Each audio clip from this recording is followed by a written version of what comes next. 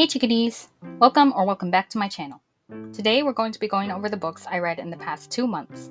Without further ado, let's get started with Terms and Conditions by Lauren Asher.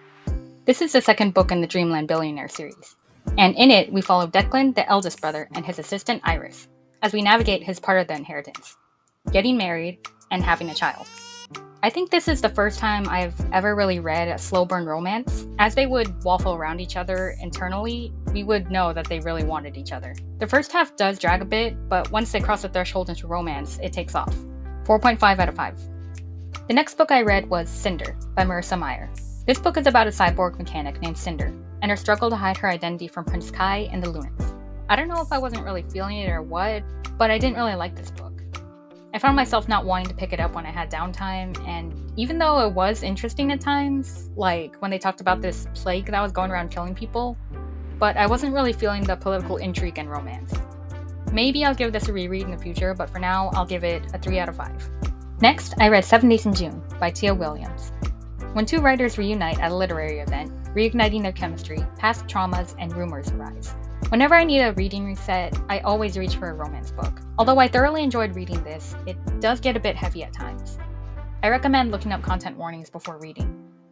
But I'll put a couple on screen, just so you have some idea of what to expect. Overall, I love the banter and how equally matched Eva and Shane were. 4.5 out of 5. After that, I read In the Dream House by Carmen Maria Machado.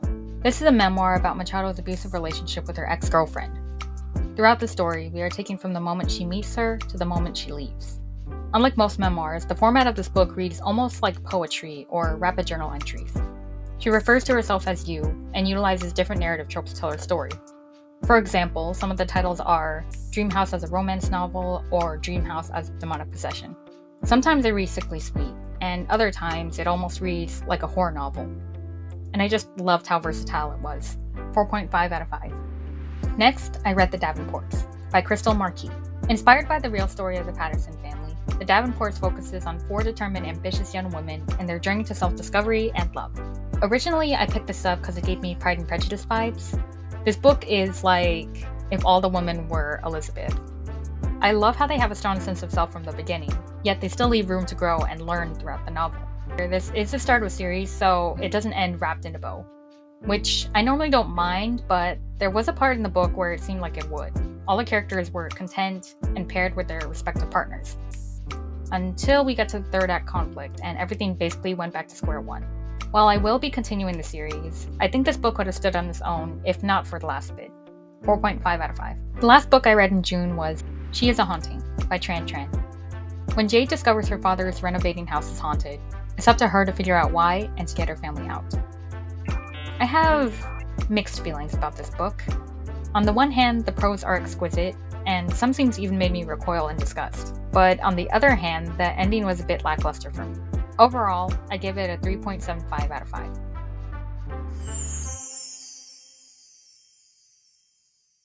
The first book I read in July was Radiant Sin by Katie Robert.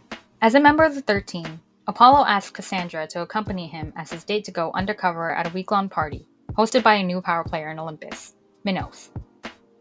Unlike the first 2 books in this series, this one is a lot more plot-heavy. It focuses mainly on figuring out Minos' motives and who you can trust in the 13, rather than the smut, which I gotta say I'm kinda disappointed by. These books are usually mindless, enjoy the ride kind of vibes, but this one had so many new characters and plots at play that I would find myself not wanting to pick it up sometimes. Not that the book itself was bad, it just took a turn I didn't think it would. That being said, 4.5 out of 5. Next book I read was Hello Stranger by Catherine Center. If you want to know my full thoughts on this book, click the video above. 2.5 out of 5.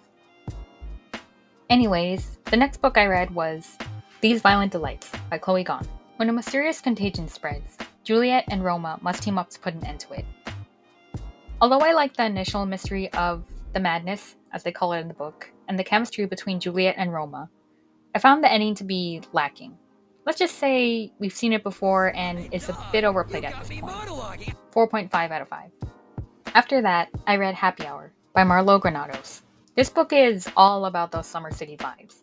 2 20-something-year-olds, Issa and Gala, just trying to earn enough money to afford rent, food, and of course, drinks and activities. While this book did have some good lines, It also made me realize that I'm not really a just vibes book kind of girl.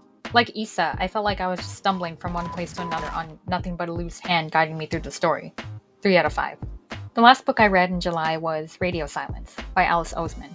Frances is a study machine who won't let anything get in the way of her goal, to attend an elite university. Until one day she meets Aled, the creator of her favorite podcast, Universe City. The more they spend time together, the more she not only discovers about herself, but about her unassuming friend as well. This book got to me in a way I haven't felt in a while. The feeling of trying to find where you belong, wondering if anyone will ever see the real you, and the desperate cry hidden in plain sight for someone, just anyone to listen to your pleas. I strongly advise you to check the trigger warnings before reading this because it dives into some heavy topics. Overall, I'd rate this 4.9 out of 5. Thank you so much for watching. Remember to like, subscribe, all that jazz, and I'll see you when I see you. Take care, chickadees.